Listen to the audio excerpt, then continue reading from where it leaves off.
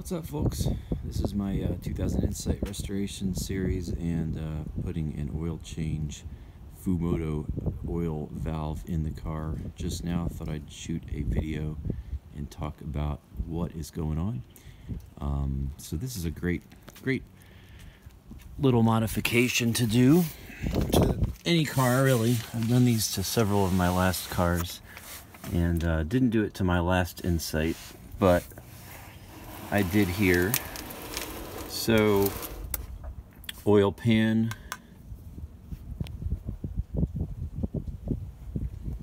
JB weld due to tiny hairline crack. It's getting like one drip a day coming out of that. So the idea here is that you have a magnesium pan, and normally you can see this little hole up here. That is because there's a spacer right here that is bolted in with this little bolt, and the spacer goes right here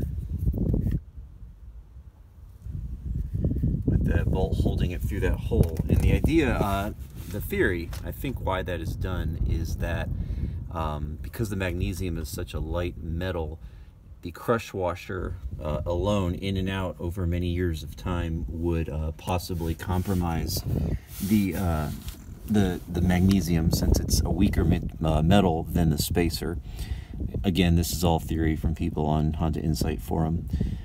In any case, I took the spacer out because this is going to be permanent.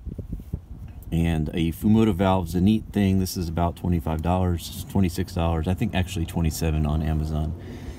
And I think it's a F06, but just go to Fumoto, F-U-M-O-T-O, and you can make sure you get the right one for your car. And this is a cool one because it has this extra nipple that sticks out. This might be the F06N. Some Fumoto valves don't have that, and it just pours out of here. This one does. And it's just a little nicer because you can put a hose on there and then drain your oil. But the way these work, there's nothing in here now, so it's just going to drip out. But basically, you put the valve in, and then you have a safety up here, and all you do is open it.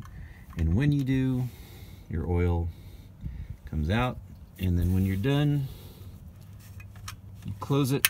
It locks, as you heard, and they actually included a separate little lock with the valve that's like a little plastic lock, that just a catch that goes on there just in case, and wipe that off and you're done.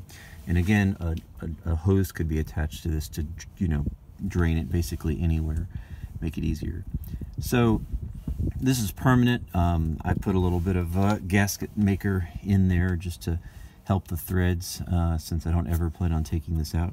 Makes oil changes super easy, and I thought I'd shoot a video. This is a real easy car to change the oil on, by the way, because this is right here and filter's right here. So super easy.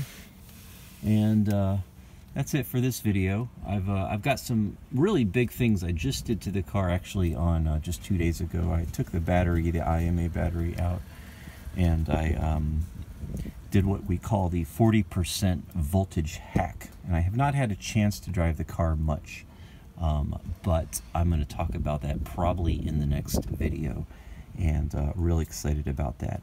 Adds a little bit of horsepower and torque, and was pretty involved, but we'll talk about that in the future. Fumoto oil valve, go get one.